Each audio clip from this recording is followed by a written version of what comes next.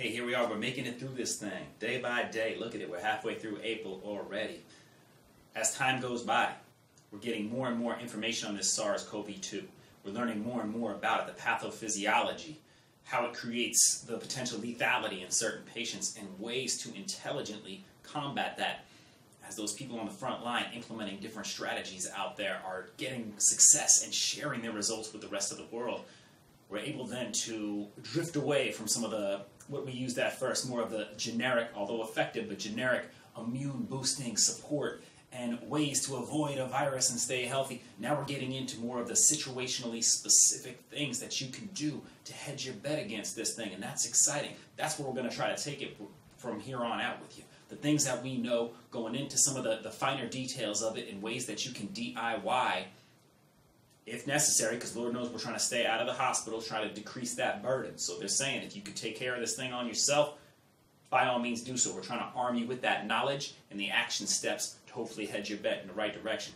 One of the things that is pretty exciting and actually got us a little excited when we were reading about it, and now even more amped because we're able to offer this now to patients who are interested in this. We can drop ship this kit to their house, and they can measure for these things right here. Testing the blood for antibodies. You know, at first, a lot of the testing with this, rushing to get it out, it's a swab. That's what you're reading about a lot of these drive-thrus right there. That's to see if you have the active infection or not. This one actually can bring a little bit of sense of confidence and control back to a situation where we seem like we have no control over the situation, and we know that can breed stress, anxiety, the trickle-down effect from there, detrimental to our mental health, which we know can then also have a bad effect on the immune system as everything's connected. So this can help kind of bring back some of that confidence in what steps we make going forward on an individual level as we try to ease back on some of the restrictions and bring people back out into society, ease back on the social distancing for those people, those lower risk populations. This is one way that you can look at a measure from your serum and see if it's okay. You're measuring for antibodies in the serum. This is key. This is key because it can show. We're looking at two different antibodies on there, an IgM and an IgG. These are two antibodies we often measure with people when looking for various sensitivities, whether it be to food or otherwise. Well, now we're able to test for this when it comes to the SARS-CoV-2. Why does this even matter? Are you talking about food or are we talking about a virus? Listen to why it matters, because there's an immune response generated just the same.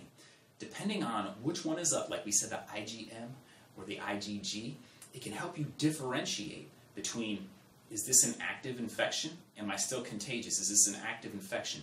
Or perhaps even more empowering and really relevant, because I've spoken with a number of different patients, a number of different family members who are like, how do I know if I've even had this thing? Because we know there's such a large population who are asymptomatic, which can be dangerous because I feel fine, I feel great, but I have it now, I'm transmitting it. Or did I have it? I don't know if I had it.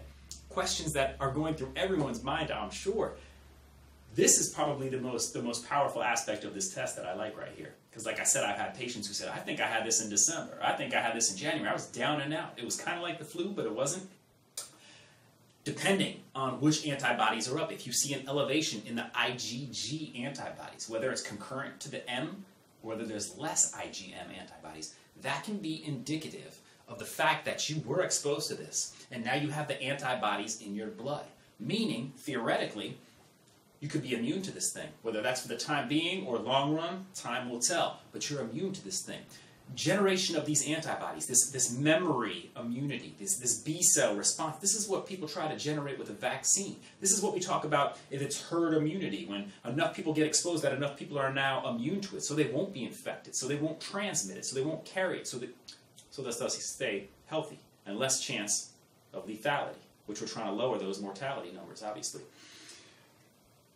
Now that you know that, if you know that it's up and you seem like you have the immunity to it, now you can more confidently re-enter society. Get back out there and do your thing. And you don't have to worry as much. Presumably, and this test, right off the bat, has a high rate, we'll say, of specificity and sensitivity.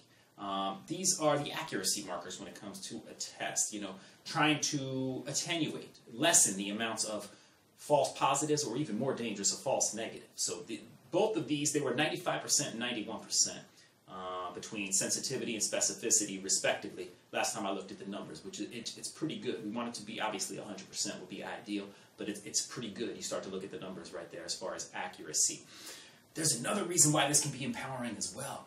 As people scramble for solutions and ways to help those who are infected, those more susceptible and those compromised ones, or even as a prophylactic measure for people who haven't been infected, and again, maybe those more in need, compromised ones who we worry about. If you have somebody who has the antibodies in their blood, what they're doing is exploring something called convalescent serum, where that person, say I was exposed and I have a registered, recorded elevation in the IgG antibodies, meaning I'm immune to it.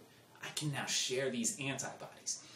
If it's somebody who has an active infection, we're looking at now taking that out of the serum, donating it, and giving some to them. They need a high volume, so that would only be a one-to-one as far as me to the person in need.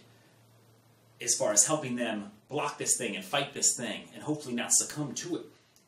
On an even more positive note, if we talk about prophylactic and being proactive, potentially now we're looking at taking the elevated antibodies in someone and donating to people before the case, kind of prophylactically, in which case they don't need as much. Just like when it comes to supplementation, especially vitamin C, where we're talking about these mega doses of people that are having active infection. That's reactive, right?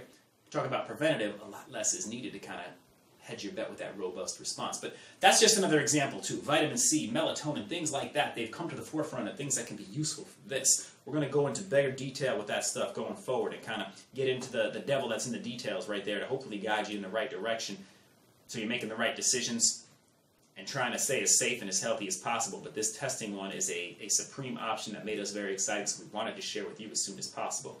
Antibody testing, IgM, IgG, serum testing, a blood draw, and then it could help you make better decisions to know, do I have the infection? Did I have the infection and now I'm immune to it? Or does it look like I've not even been exposed yet? More information, more tools to make better decisions. Good luck. Feel free to reach out. We love this stuff. We love to talk about it. And like I said, we are offering these kits now as well. So hang in there. We'll get there. We're getting there. You know it.